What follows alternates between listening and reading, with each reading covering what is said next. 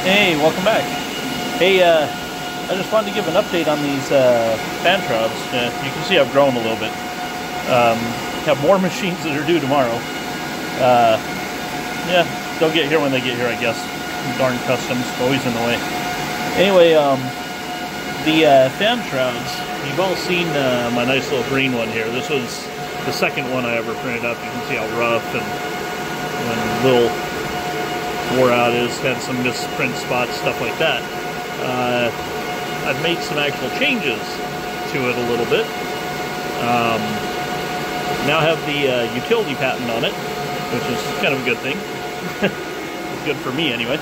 But anyway, yeah, here's those power supplies that I also use. The ones that I can run 3 machines on one if they're L3s, 2 D3 pluses, or 2 S9s. But you can see I really like these power supplies. We've got 4 of them in here right now. I've got another 4 on their way for future machines that are on their way to me. And then I've also got some of these Bitmain ones. Don't really like those. They actually use more amperage than these do to run. Anyway, I'm also working on something for these power supplies that I think will actually help out a lot of people too right now. But anyway, this is the new and improved fan shroud. You can see it's a lot cleaner. I've still got to trim some of the stuff off, and it's got my business name on it too.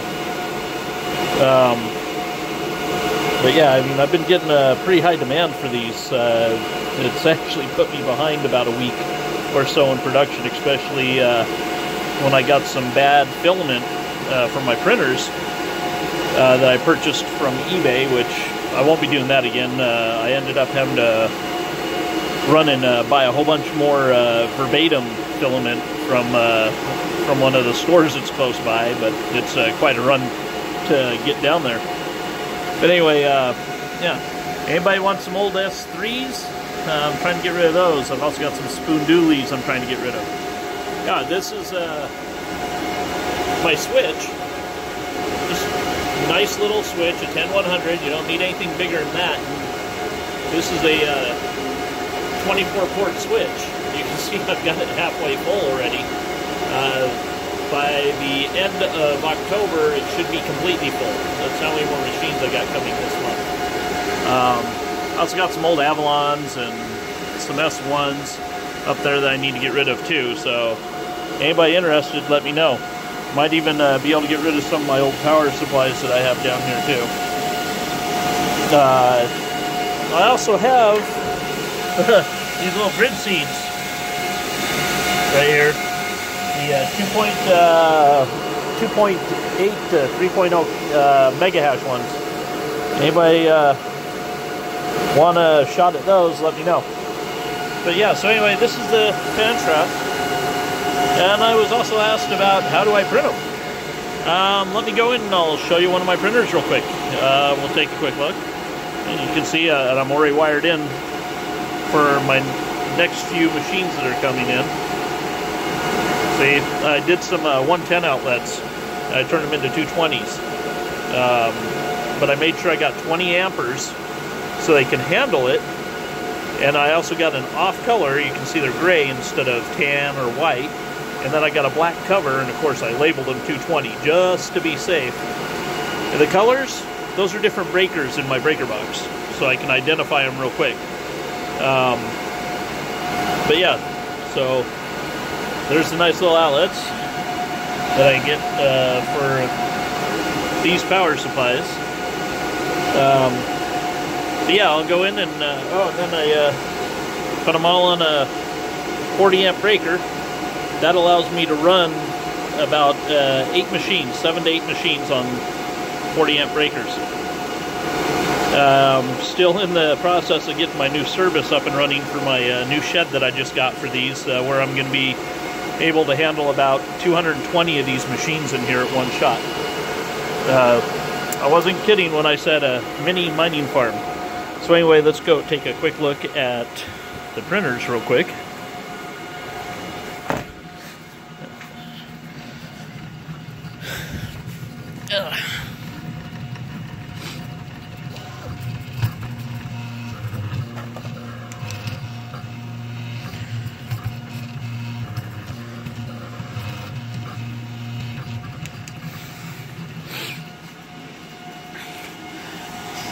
There's a quick look at one of the printers. I've got 4 of them running now. I've got another 4 on the way to try and catch up with my production. I think if